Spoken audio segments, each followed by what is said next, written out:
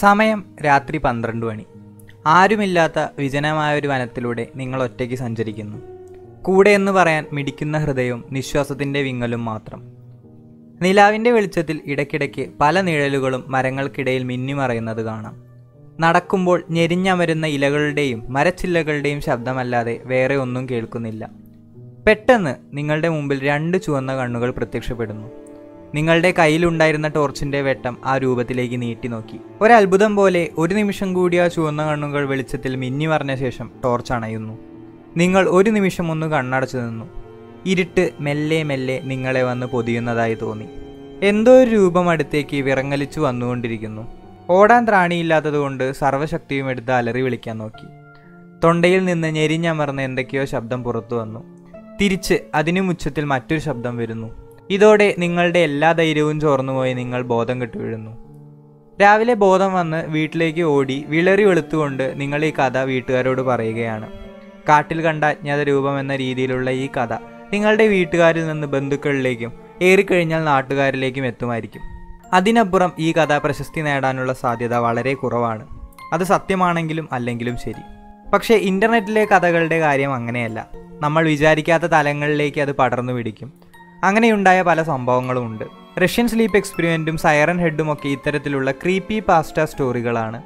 ഇതേപോലെ മൈൻക്രാഫ്റ്റിലെ മുഴുവൻ ഗെയിമേഴ്സിനെയും പേടിപ്പിച്ച ഒരാളുടെ കഥയാണ് ഇന്നത്തെ വീഡിയോയിൽ നമ്മൾ നോക്കാൻ പോകുന്നത്. So gamers, this is the different gaming channel and without wasting any time let's get started. ഒരു കമ്മ്യൂണിറ്റി പോസ്റ്റിൽ നിന്നായിരുന്നു ഹീറോബ്രൈൻ്റെ തുടക്കം. മൈൻക്രാഫ്റ്റ് സിംഗിൾ പ്ലെയർ മോഡിൽ മൂടൽ മഞ്ഞിനിടയിൽ ആരുടെയോ രൂപം കാണാമെന്നും അതിനെ തേടി പോകുമ്പോൾ അപ്രത്യക്ഷമാകുന്നു എന്നും പറഞ്ഞുകൊണ്ട് ഒരാൾ പോസ്റ്റ് ഇട്ടു. അയാളുടെ സിംഗിൾ പ്ലെയർ വേൾഡിൽ യാതൊരു കാരണവശാലും മറ്റൊരു ക്യാരക്ടറോ പ്ലെയറോ കടന്നു വരാൻ പാടില്ല. അതുമാത്രമല്ല, മാപ്പിലുടനീളം ഇലകളില്ലാത്ത മരങ്ങളും ടണലുകളും ചെറിയ പിരമിഡുകളും ഒക്കെ സ്പോൺ ആവുന്നതായി പോസ്റ്റിൽ എഴുതിയിരുന്നു. ഹീറോബ്രൈൻ ആരാണെന്നറിയാൻ മൈൻക്രാഫ്റ്റ് കമ്മ്യൂണിറ്റിയിൽ താനിട്ട പോസ്റ്റുകളൊക്കെ ഓട്ടോമാറ്റിക്കായി ഡിലീറ്റ് ആകുന്നതായും അയാൾ പറഞ്ഞു. ഹീറോബ്രൈൻ എന്നൊരു യൂസർ അക്കൗണ്ടാണ് ഇതെല്ലാം ഡിലീറ്റ് ആക്കിയിരുന്നത്. എന്നാൽ ആ അക്കൗണ്ട് തേടി പോകുമ്പോൾ അങ്ങനെ ഒരു യൂസർ എക്സിസ്റ്റ് ചെയ്യുന്നില്ല എന്ന മെസ്സേജാണ് വന്നത്. അങ്ങനെയാകാം മൈൻക്രാഫ്റ്റിൽ ഈ പ്ലെയർ കണ്ടു എന്ന് പറയപ്പെടുന്ന ശൂന്യമായ കണ്ണുകളോടുകൂടിയ ഈ ക്യാരക്ടറിന് ഹീറോബ്രൈൻ എന്ന് പേര് വന്നത്. പക്ഷേ ഈ ഒരു പോസ്റ്റ് ഇട്ടതുകൊണ്ട് മാത്രം ഹീറോബ്രൈൻ അത്ര പോപ്പുലർ ഒന്നുമായില്ല. കുറച്ച് നാളുകൾക്ക് ശേഷം ബ്രോക്രാഫ്റ്റ് എന്ന സ്ട്രീമിംഗ് സർവീസിൽ കോപ്ലാൻഡ് എന്നൊരു user Minecraft single player mode live ചെയ്യുകയായിരുന്നു.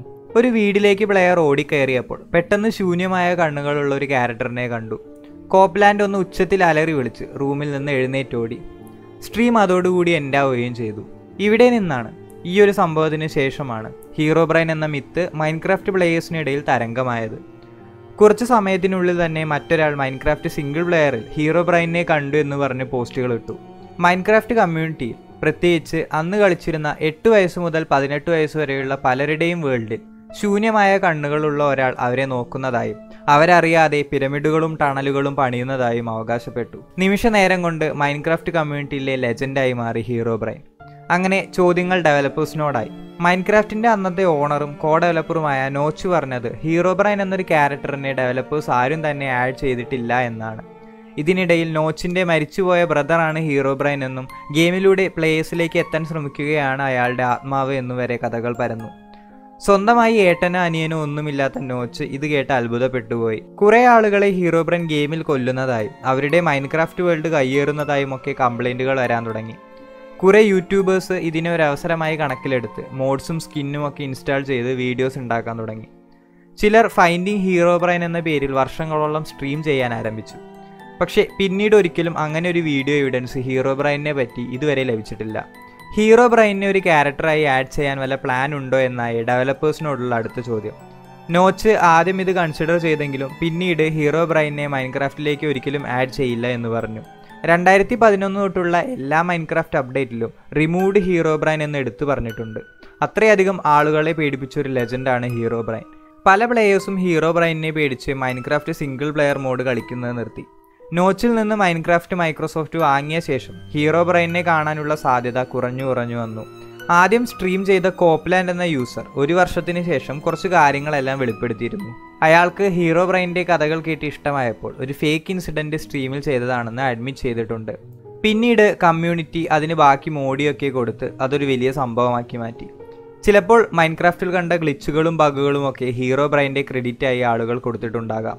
എന്തായാലും കുറച്ച് വർഷങ്ങൾ മൈൻക്രാഫ്റ്റിലും യൂട്യൂബിലുമൊക്കെ തരംഗമായൊരു കഥാപാത്രം തന്നെയാണ് ഹീറോബ്രൈൻ. ബ്രേക്കിംഗ് ദ ഫോർത്ത് ഡയമെൻഷൻ, അതായത് ക്യാരക്ടർ പ്ലേയേഴ്സുമായി ഡയറക്റ്റായി ഇൻട്രാക്ട് ചെയ്യുന്നത്. ഒരുപക്ഷെ വിച്ചർ 3 ബ്ലഡ് ആൻഡ് വൈൻ DLCയുടെ അവസാനം ഗെറാൾട്ട് നമ്മളെ നോക്കിച്ചിരിക്കുന്നത് പോലെ. So we shall, my friend. We have witnessed, and in fact on several occasions incited, many great and weighty events. After all that toil, I believe we deserve a bit of a rest. That we do.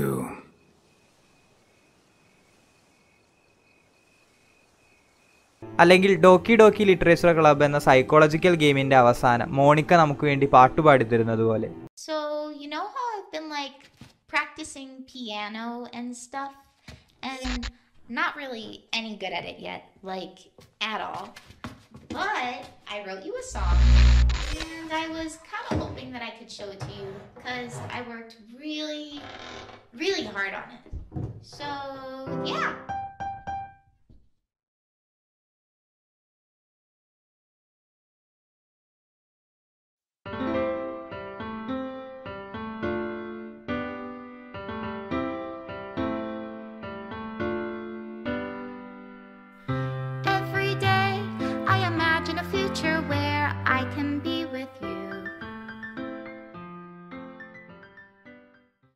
അതേപോലത്തെ ഒരു experience തന്നെയായിരിക്കും ഹീറോബ്രൈൻ Minecraft കമ്മ്യൂണിറ്റിക്ക് കൊടുത്തത്. എന്തായാലും ആരോ ഉണ്ടാക്കിയൊരു കെട്ടുകഥ മാത്രമാണ് ഹീറോബ്രൈൻ. ഹീറോബ്രൈൻ എന്ന Minecraft ലെജൻഡിനെ പറ്റി നിങ്ങൾക്ക് മനസ്സിലായി എന്ന് കരുതുന്നു. അപ്പോൾ ഈ വീഡിയോ ഇഷ്ടമായെങ്കിൽ വീഡിയോ